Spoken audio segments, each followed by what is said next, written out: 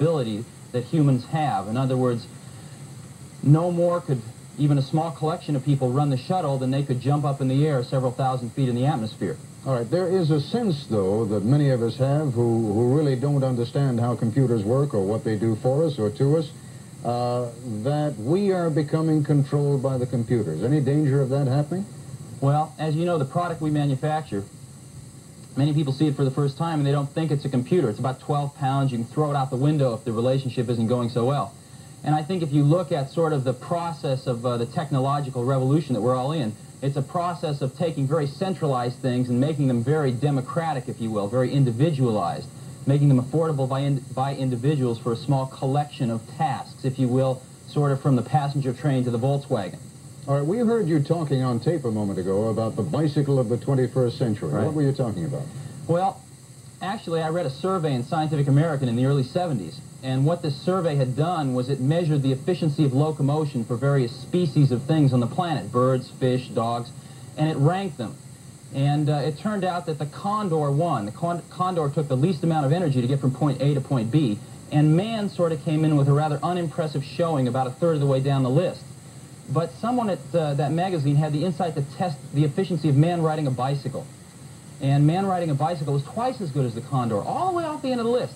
And it really illustrated man's ability as a tool maker to fashion a tool to amplify an inherent ability that he has. And that's really exactly what we feel we're doing. We're really sort of blazing the trails for the 21st century bicycle, but to amplify a slightly different inherent ability that man has, the ability of a certain part of intelligence. Right now we're at the mechanical part of intelligence, where one of these devices can free a person from many of the drudgeries of life and allow really humans to do what they do best, which is to work on the conceptual level, to work on the creative level. All right, David Burnham, you have some concerns about computers, and I guess in part they have to do with the invasion of privacy, and they do invade our privacy, do they not? They certainly do, and we have many examples from our history. Mr. Jobs said that the computer amplified the ability of man. That's true. But man, history tells us, has done good things, and he's also done bad things. The Census Bureau, for example, used computerized punch cards to help locate the Japanese Americans in 1941 when they were all, so many of them were arrested on the West Coast. I keep borrowing this phrase from the NRA, you know, guns don't kill people, people kill people. Computers don't do that to people. People using computers do that. Isn't a computer in and of itself a neutral tool that can be used for good or evil? It is, and men use guns to kill people, and men use guns to hunt animals. The question is our society alert enough to understand the power of the computer and to turn it toward the good things, or are there people and occasions when we use this tool for a bad purpose? Steve Jobs, I realize this is your baby and you've made a career out of it, but you're also something of a philosopher. Do you see the inherent possibility of bad coming out of all of this?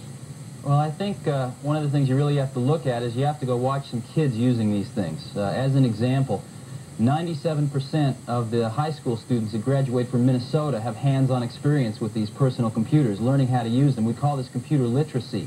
They're actually happening in the elementary schools now.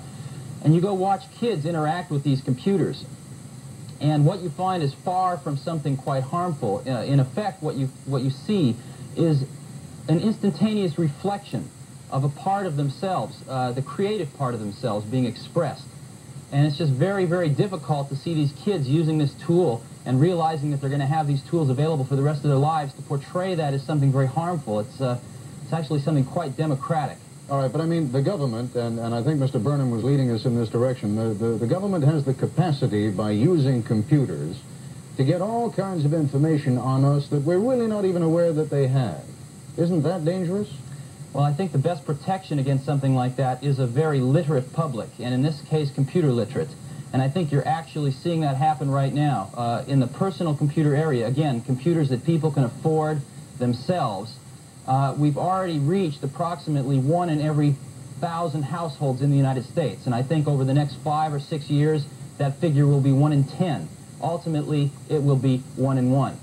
And I think the feeling of computer literacy among the populace is the thing that for me at least, gives me the most comfort that that centralized intelligence will have the least effect on our lives without us knowing it. Mr. Burnham, are you comforted by that thought, that somehow we will all have the capacity to defend ourselves against computers by owning and being able to control computers? Well, I wonder whether the individual citizen alone is any match, say, for the United States Army when a few years ago it began surveillance programs of hundreds of thousands of people who were lawfully voicing their opposition to the war in Vietnam. I wonder whether the individual citizen can control the Army, or whether the individual citizen can control the Census Bureau if it decides to break the rules and make information available which the citizen has given to it. All right, but on balance, are you for them or against them? I think there's a tremendous danger that the public is not aware of enough at this moment. I think if we are aware that perhaps we can use them for the good things that Mr. Jobs sees in them. All right, computer literacy, you're both in favor of that, and I thank you both very much for being with us.